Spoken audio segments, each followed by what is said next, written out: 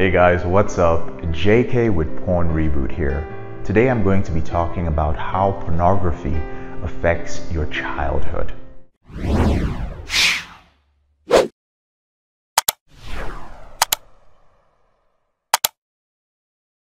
Now, do you remember the first time that you were exposed to pornography? As in, was it as a child?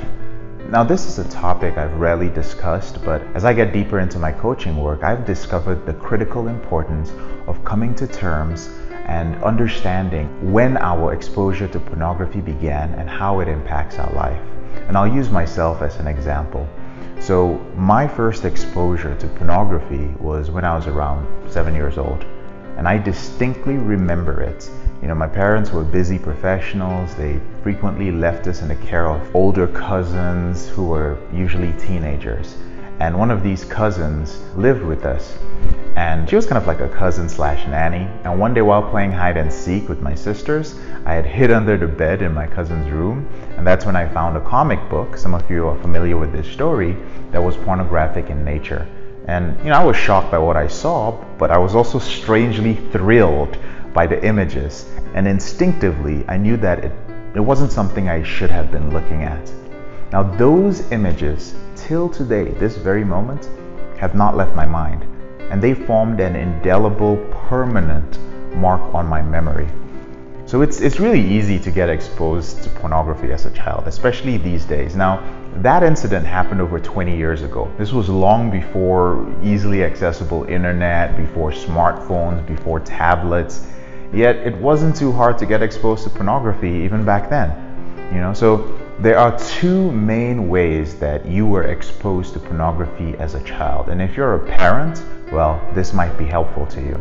The first way is through your parents' porn stash, okay? Now, this is fairly common. You know, I was 13 years old when I found my father's porn stash under his bed, and that's when I learned how to masturbate, and I would borrow his magazines over and over again. You know, the second way is through exposure by a family member or a friend, maybe from school.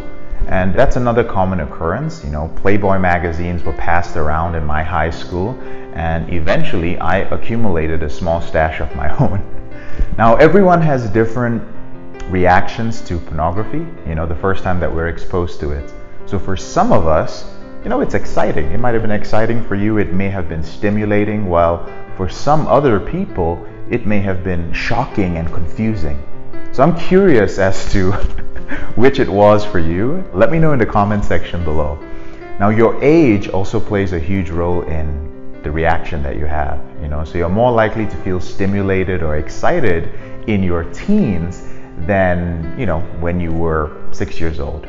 You know, your religion, your family values, the society you grew up in, all of those things play a role as well. I've seen conservative men who, while they were teenagers, were shocked at pornography and even reported, you know, they told their parents that they saw porn, you know. But growing up in a family that's open-minded and promotes open communication has an impact as well, you know, because a parent's reaction to finding out that you were exposed to pornography has a very severe impact on your interaction with porn. Now, in my case, my mom, you know, once decided that she was going to, you know, she was done with my room being a dump, and, you know, she decided that she was going to thoroughly clean it up whether I liked it or not. And she went through everything. Now, I was 14 years old. So inevitably, she discovered my collection of Playboy magazines. And she told me, she was like, okay, that this offense is so egregious, which means it's so bad, that only my father could handle it. Now, my father was a super busy man. You know, sometimes he found it easier to whoop me to get his message across, you know. So I was terrified. I didn't want to get into it with my dad. And my mom knew this. So the next few days, these were the longest, like 2-3 days of my teenage memory. You know, I would sit waiting to just hear my dad's voice just yelling for me. But fortunately, you know, my mother never reported this incident, and I never got into it with my dad. So, you know, she gave me back the magazines and told me to throw them away. And I can't remember what I did with them, to be honest. I think I still kept one of them. But my point is that incident didn't stop me from looking for pornography. It didn't stop me from masturbating, obviously. In fact, it actually seared into my mind the fact that looking at a naked woman was bad and that there was a punishment for it. And it made me feel very guilty. It made me feel a lot of shame whenever I masturbated, which was pretty much every day for the next decade, pretty much.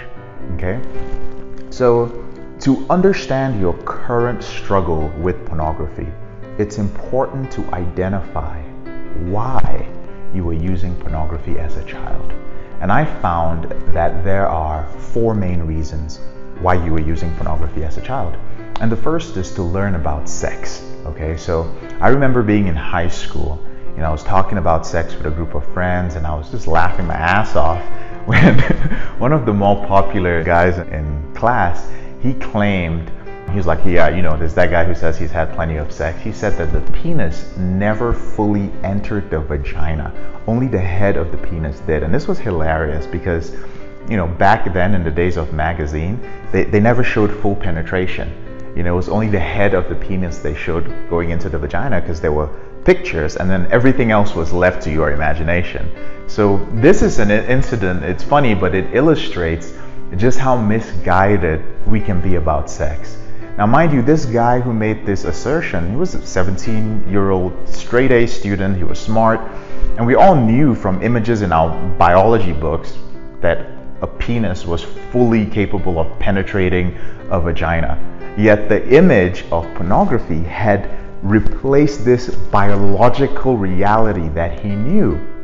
That's how powerful pornography is. So even today, I've spoken to grown-ass men who I've had conversations with them, with clients, and they have no idea what some of the average statistics on sex are.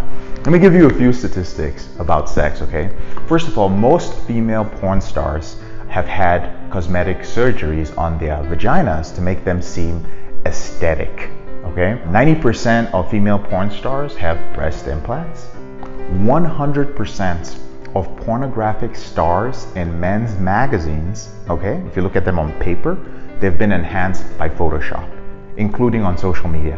And then the average man's penis, regardless of your race, okay, is 5.8 inches. The average male porn star's penis is 8 inches. Majority of porn star sets also have hardcore drugs available. And it's done so that the pain of multiple sets, like cutting and then shooting again, is mitigated so that the women are numbed from the pain. See, most guys think, oh, porn is just what you see, but you forget that it is directed.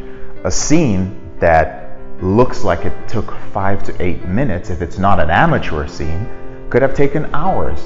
And the woman's vagina is, it's human tissue. So she takes drugs, sometimes hardcore drugs, to numb it. 95% of men who are in pornography, that's male porn stars, actually use performance-enhancing drugs, Cialis, Viagra, and the like. Okay? So these are some of the things that we miss and we don't understand. And this is the power that pornography has over our mind as children. So my point today is that it's very important at some point during your reboot to go back into your past and identify how pornography affected your childhood and how that affects you today as well. I hope that makes sense. So that's my message for you today, brothers. I'm JK, your brother in this struggle. Thank you so much for taking the time to watch this video. If you would like to learn more about my system, I suggest starting with my free ebook, 7 Secrets of Porn-Free Men. There's a link to it in the description below. And if you enjoyed this video, don't forget to subscribe. And when you do, click on the little bell icon so that you can get notifications every time I release a video. Videos are released twice every week. Have a wonderful day.